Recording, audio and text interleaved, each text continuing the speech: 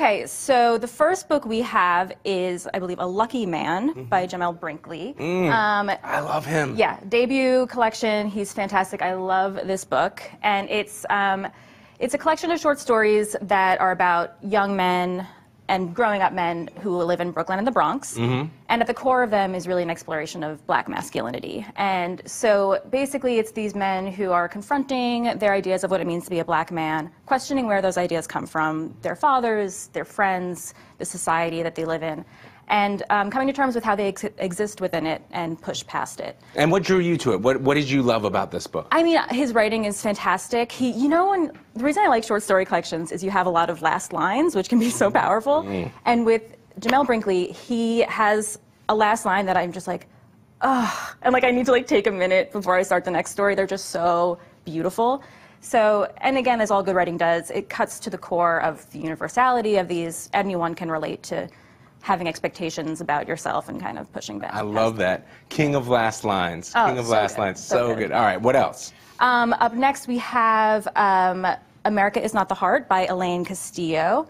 And that one is a really rich, multi-generational story of this family, the Devera family, who were kind of really big and influential in the Philippines.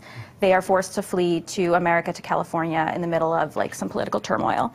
And Hero Devera is at the center of the story. She was like a big rebel in the Philippines, and she goes to move in with her uncle to take care of his daughter.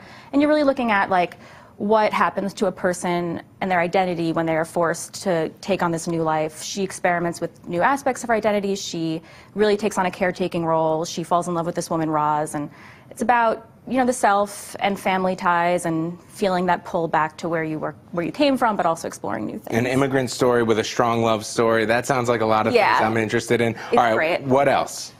We also have Sloane Crosley. Love Sloane Crosley. Absolutely.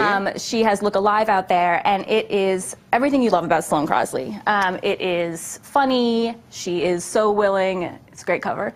She's so willing to like poke fun at herself, to kind of deflate the egos of all the worlds she's in, like the book world, the New York world, and she's really just great at like pointing out these like awkward moments that everyone understands but no one really articulates, and she's just great. I mean, she and I think David Sedaris are the two who make me consistently laugh out loud. Like, this is a book you can pick up and really enjoy, really. Oh, yeah. Also, she's an incredible essayist, right? So she's it's a return to her form. Yes, exactly. It's like what made her famous, and it's as good as ever. It's so funny. Oh my God! All right, I'm so happy to hear that. I haven't gotten a chance to read it quite yet, but great. I'm really excited. All right, last one. What do you got for us? The last one we have is Other People's Houses by Abby Waxman, and this is just like a classic, like good spring into summer read. It's like a little Big Little Lies-ish, but lower stakes. It's about a group of families in LA, suburban families. This woman, Frances, she's like the carpool runner, so she takes all the kids in the neighborhood to school. And because of that, she has like little inside sneak peeks at all these families going on around her. And she's got the tea. She's got the tea. She walks in on an affair that she's not supposed to see, and it kind of creates this huge fallout, and everyone questions their own like relationships. It's so fun. All right, so it's a fun, like, it's very fun. I